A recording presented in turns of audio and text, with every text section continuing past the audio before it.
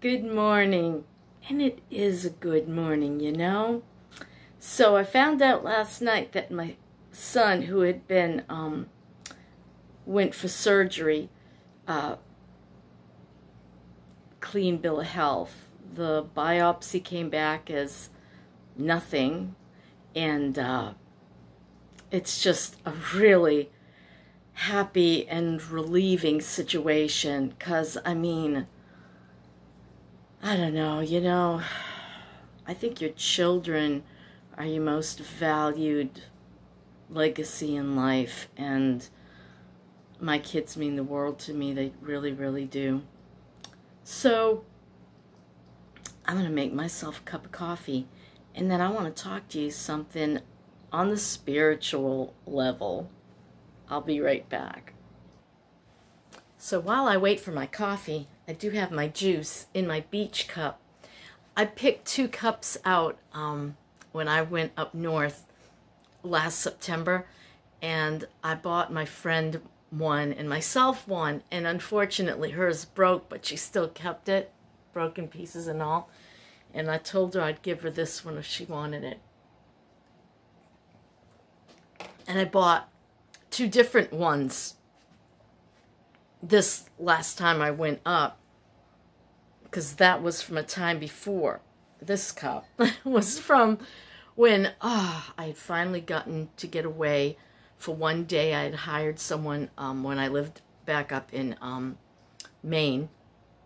I'd hired someone to take care of Dennis so that my friend and I could go to Sand Beach at Bar Harbor. I love Bar Harbor. It's not as great as it was when Dennis and I first got married. What was that? Almost 37 years ago? Wow. Time flies by, doesn't it? Whether you're having fun or not. But that's not what I want to talk about. I always do this. Okay, what I want to talk about was this. Back in the 80s, homeschooling was really looked down upon. And officials could be extremely aggressive toward families that were homeschooling. So I had gotten an interest, I can't remember how. It might have been a radio program where, or something else, and I heard this radio program, and I was really not happy with the public schools. What was going on with my then kindergartner, Rachel, was just insane. And this was within the public school system. Well, first it was the private school system, which we paid for, and that did not go well. And then we put her into public school, and that did not go well. And I don't know, I just felt like it wasn't the place. I don't want to be insulting to those who've chosen public school. As a matter of fact, my grandson goes to public school now. And I don't think they're going to go much further than 3rd grade. They're taking it 1 year at a time. And he'll be a full-fledged kindergartner this year. I just felt that what is the word I'm looking for? The atmosphere, the thinking, even the other kids' thoughts and ideologies were not in sync with what I wanted my girl to know and to think about.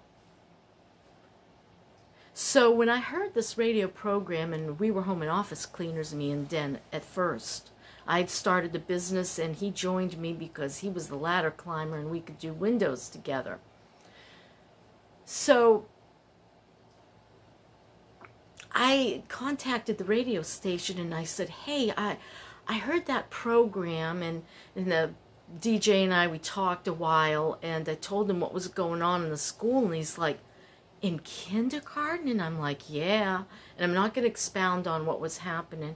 And I said, I'd like to know more about this. Is there any way, is there a contact number? And so he gave me the woman's number who had been on the radio program talking about homeschooling. It was local, right? Oh, there's my coffee. 1 minute. I used to let my cowboy coffee like brew for 4 minutes. I don't do that anymore. As soon as I hear it bubbling on the boil, I just gotta pour it into my cup. And is it ever hot? Mercy. All right, so to continue my story, and believe me, this is a good one, bear with me. So I called the woman that very day, and I told her I heard her, and I told her what was going on in kindergarten at my daughter's public school, and she said, why don't you come over for coffee and we'll talk? So I don't remember if it was that day or the next day, one of those days following, I went over to visit her. She had a lot of kids, a lot more than me. I only had 2 at the time.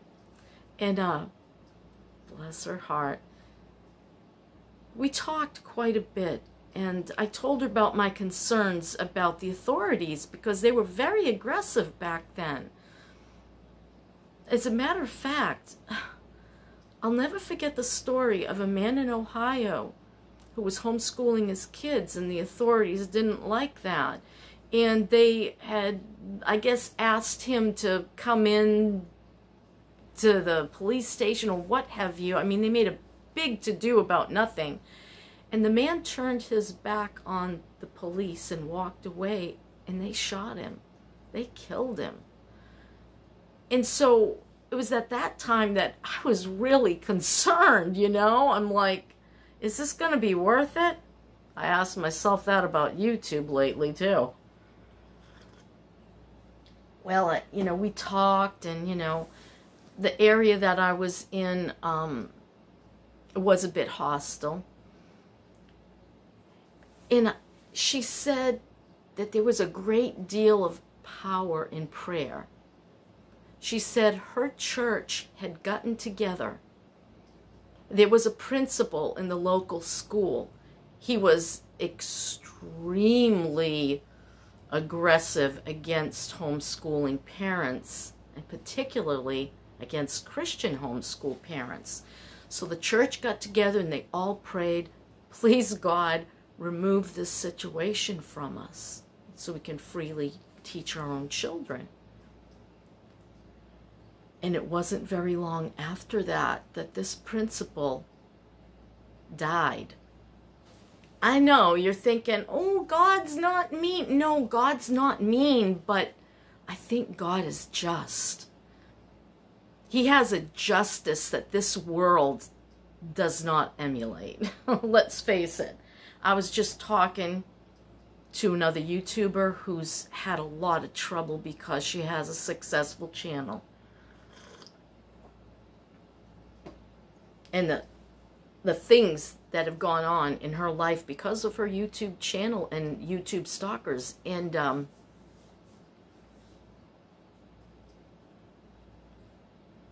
what was I going to say? I always go blank. It's awful. I have to get back to that train of thought. Well, it just makes you wonder if it's worth it. But she seems to feel that it is. But, oh, I remember what I wanted to say. Despite her efforts for justice, she got none. And the horrible things that so-called channel creators were doing to her,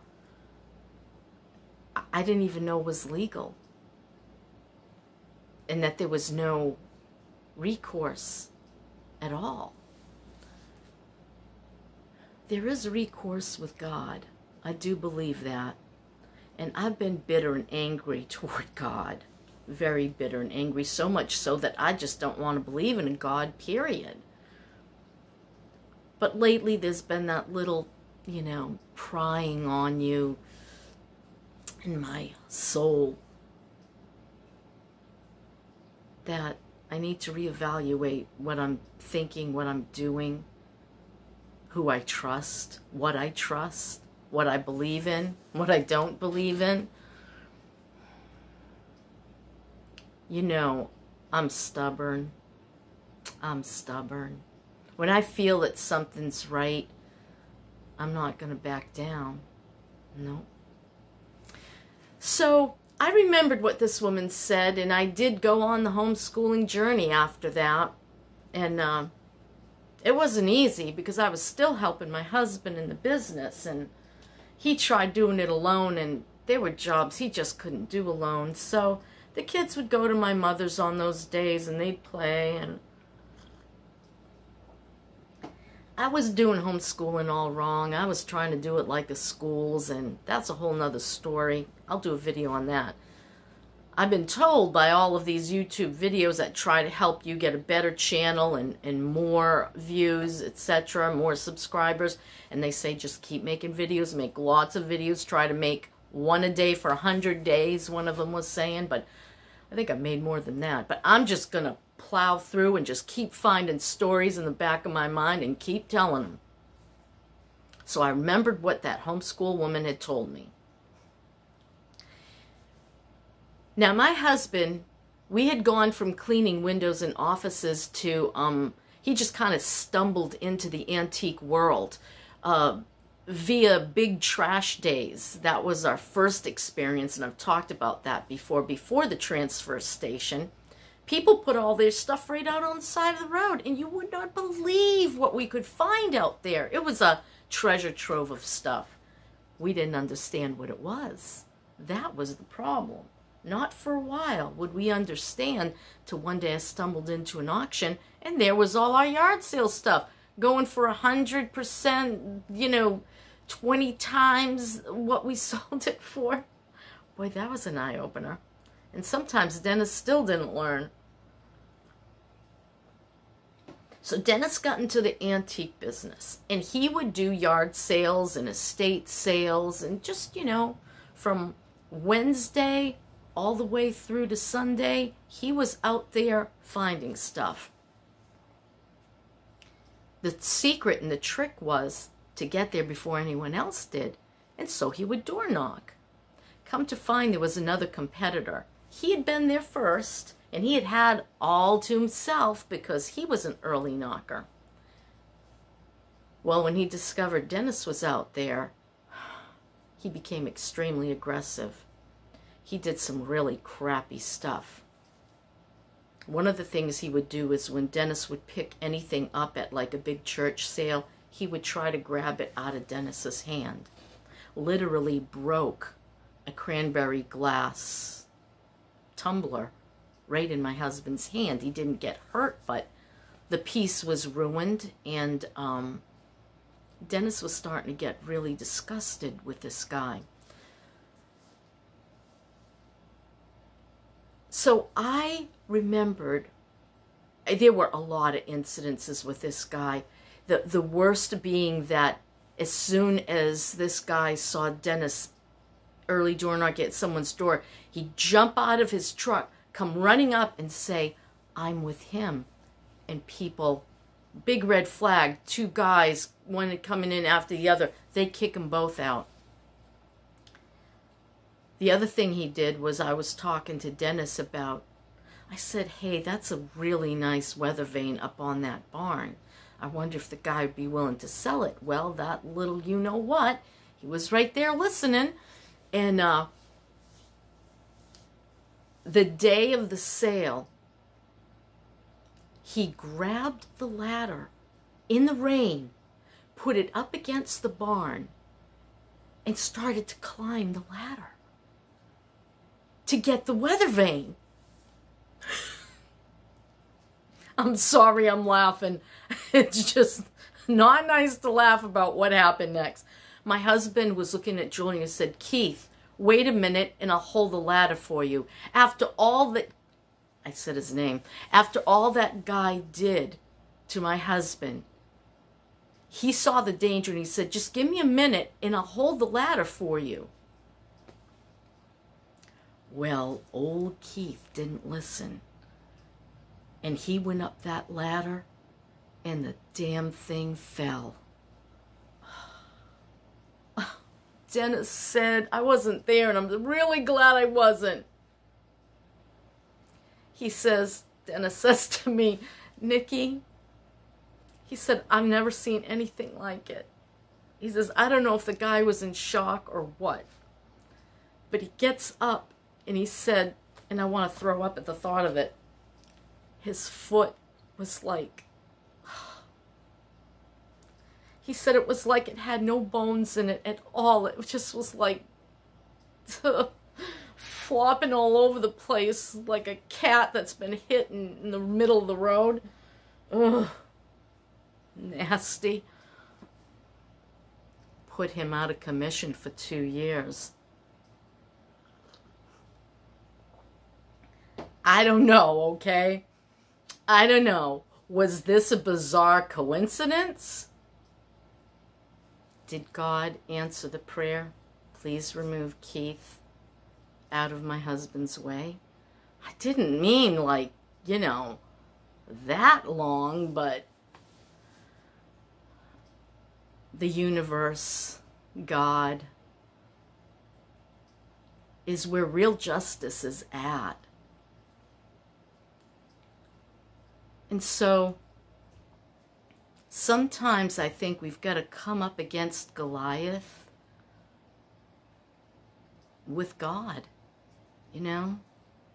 I always revert back to my Bible stories because that's what I grew up on and that's what I believed for most of my life. And David and Goliath comes to mind. Little tiny David who couldn't even wear the armor because he was so small.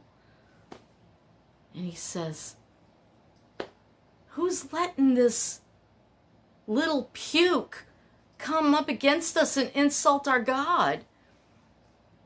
And his brothers were like, go away, David, go tend the sheep.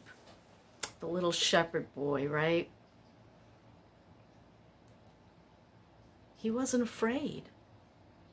He took his little slingshot and a rock, and he walked right up to what appeared to be a giant. And he flung that rock and hit that big bully smack dab in the middle of the forehead, and down he went. I like stories like that. Anyhow, and how about Samson when he took the jawbone of a donkey and he like took out 1,000 guys? Dang. Do I believe it literally? Yeah, I do. Look, it's like this. If God's for us, who can be against us? So,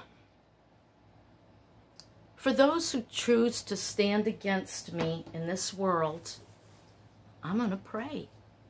Yep, I'm going to pray. I'm going to say, God, this is a thorn in my side, and if you so choose to do so, I want you to remove that thorn. And I want all of you who stand with me to pray that prayer too. There's a thorn in my side, and I'm asking God to remove it. And not just for me, but for all the Davids in this world that aren't afraid to stand up to Goliath and aren't afraid to press on. I'm going to press on. It's not always easy. You know, being human like we are, we tend to want to let it go, ignore it, don't let it bother you. But injustice in this world severely bothers me. Injustice in general. It doesn't matter if it's done to me or someone I don't know or someone I do know or people on the other side of the world. Injustice bothers me. I write a lot of letters. I love to write letters to my congressman, the representative, at least I'm getting it out. And you never know when someone just might hear you. And it might change their mind. So, yeah, write letters if you're upset about something. And pray if it's beyond the powers that be. Go to the power that's He. You know what I'm saying? Or her. I know everybody believes differently, and I'm not going to cut down anybody for their spiritual belief. I understand It's a hard row to hoe. And you just gotta keep digging, keep going. There's really no other alternative. I mean, you can't just stop, right, dead, and do nothing. You gotta just keep pressing on. So let's see. I've done 20 minutes. I think I've covered good subject. And I think I'm going to end my video here. I have much to do. I have babysitting this morning because Maggie's washer situation still isn't set up, so she has to go to the laundromats. And awful hard to bring a Finn to the laundromat. Anything could go wrong. So it's better that he's here with me, and I've got boxes and stuff everywhere. Mercy. I'll leave my wipe-off board there because he likes to mess around with that. I don't know what I'll do with everything else. Ugh. Boy, some things are harder to deal with than others, and this situation of what do I do with all this stuff? Well, I did find storage. I wanted one particular one, but they're stacked full. They had a really good, you know, promo for price. Filled it right up, 100%. Doesn't look like one's coming through for me at all. Because I said, please. I said, I don't care what comes up. Just call me and I'll take it immediately. But he doesn't. So now I got to go to this other one. I don't like their policies so well, but I'm going to do it anyway. Oh, right. Oh, and I keep forgetting to say, please subscribe at the beginning. That's when you're supposed to say it because most people are gone within a few minutes. Crazy, right? But, yeah, please subscribe. Please like.